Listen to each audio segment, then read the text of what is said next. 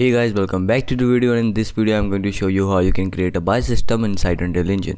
Here you can see I have a small buy menu, and if I'll click on the buy button, some currency will be detected according to the cost of these items. Every item have different cost, and your currency amount will be saved even after you'll reopen your game. You can download this project and all the graphic UIs from my Patreon. The link is in the description, so go check it out. And now let's see how to do it. So before you continue, I will recommend you to watch the previous part of this video where we set up the currency system of this project so you can understand this video properly. Link is in the description. So first let's go to the character blueprint. So if you watched the previous video, you might be familiar with these two custom events, add coins and subtract coins. And we are calling these custom events on action mapping, means when we will press a key. Here you can see we are using E key for add coin action mapping. After that we are calling the add coin custom event. We are using Q key for subtract coin action mapping, and then we are calling this subtract coin custom event to subtract the coins, and then we are updating the coin text value. You can see here is the text that shows us the amount of currency we have right now. So if I press the E key, currency increases, press Q to decrease it. And now we have to do the same thing with this UI. Don't worry, you can download this project and these graphic UI from my Patreon. The link is in the description. So here you can see we have this UI where we have multiple buy buttons for each item. And here's the currency amount that will be shown to the user while purchasing the item. And this UI is different from this one. So this UI will be hidden when we'll show this, and this will be hidden when we'll show this. Don't worry, this will make sense after a minute. So on the buy button, what we want to do, so first let's add a on clicked event on this buy shield button. Here you can see we have the on clicked event. So when we click the buy button, we actually want to call this subtract coin custom event that exists in our character blueprint. But here in this UI, in order to update the value of this text, we need to get the reference to our save game where our currency exists, and we also need to get the reference to our character blueprint in order to call this subtract coin custom event. So you can clearly see we need to take two references, but in order to make it memory efficient, let's move these custom events in coin save class where our currency exists. So we are moving these custom events in this coin save game class because our buy menu and our character blueprint have the common class that is itself coin save game class. So we do not need to take any extra reference in order to call these custom events. Okay, so here you can see I have successfully copied these custom events in our coin save game class. You can see them. So now we just need to call these custom events in our character blueprint. Here you can see we have these old adding and subtracting coin custom event. Let's delete them, and we already have the reference of our save game. So let's grab it and search for these custom events. So I'm going to search for add coins and just connect it to the add coin action mapping, and then connect the execution pin to the update coin text, and have to do the same. Just call the subtract coin custom event, connect the execution pins, and enter the amount you want to add or subtract. I'm going to type 200 because I want to add and subtract 200 value whenever I press any key. So now let's compile, and now we do not need these functions as we have moved these custom event in our save game class. So let's compile and test this. So as you can see, these subtracting and adding custom events are working. So now we can proceed to our buy system. So whenever we'll click this buy button, we want to call the subtract coin custom event. Here is the subtract coin custom event which exists in our coin save class. So we need to get the reference to that class first. So let's call our event construct, which will be fired whenever this widget will be displayed to the user. So to get reference to the coin save game class, first we have to check if the save game exists. So search for does save game exist, and here you need to enter the slot name. So if you'll remember from the previous tutorial, its slot name was coins. So now let's have a branch to return either true or false, and if save game exists, we are going to load it. So search for load game from slot. So here you again need to enter the slot name, that is coins, and now we can cast to our coin save game. There you go. And here we are casting to this class. So now we need to promote this to variable so that we can use it later on. I'm going to name this save game reference. So now our reference is stored in this variable. So through this variable, we can access all the custom events. Here you can see add coin, subtract coin, and all the currencies we have inside our save game class. So now if after checking the save game exists and it returns false, means it's saying save game doesn't exist, then you need to create a new save game.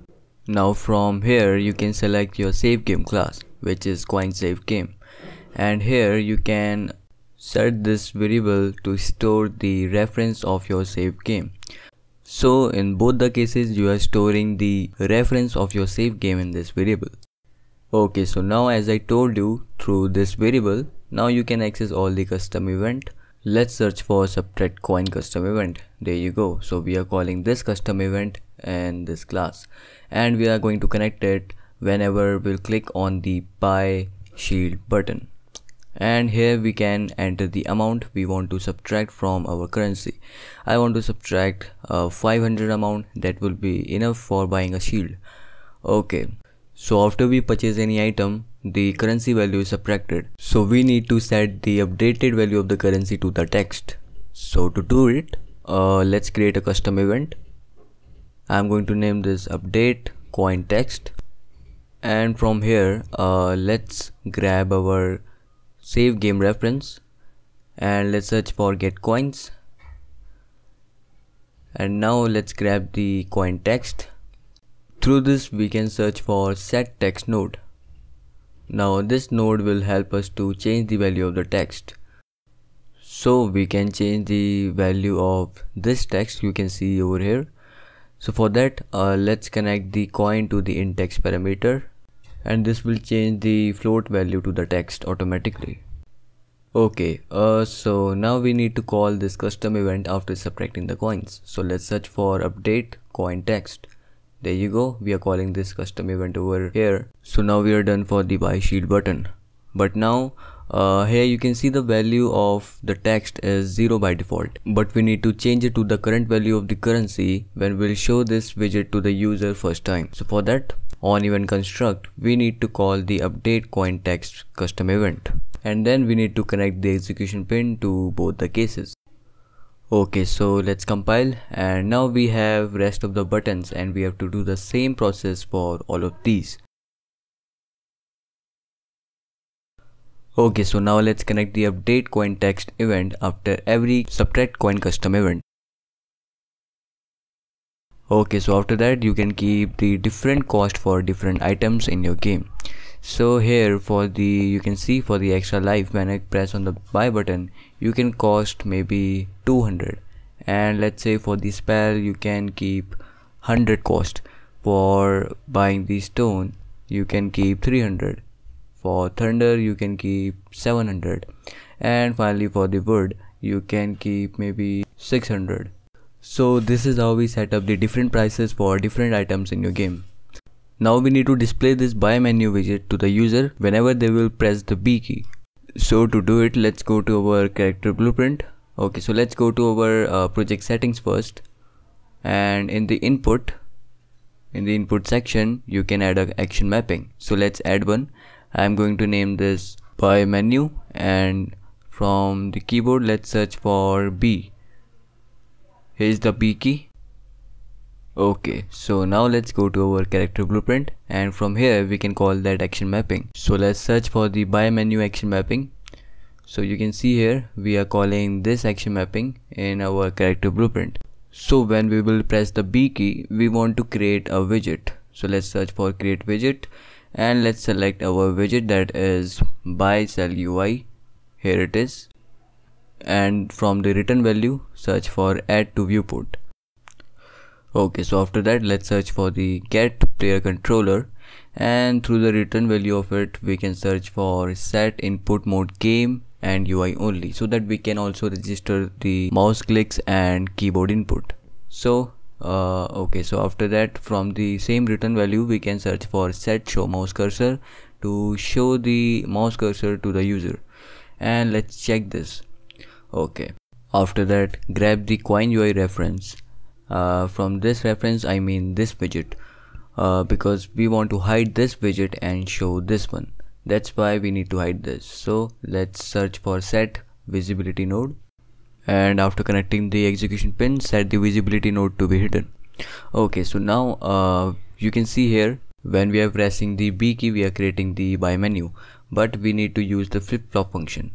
So let's add this, and on the A input we want to create it, and on the B input we want to remove it. So let's search for the remove from parent. After that, connect it to the B input. So what flip-flop does is, it first time goes to the A and creates the widget, and second time it goes to the B and remove the widget. So now what we need to do, let's get a player controller, and through this we can search for set input mode game only.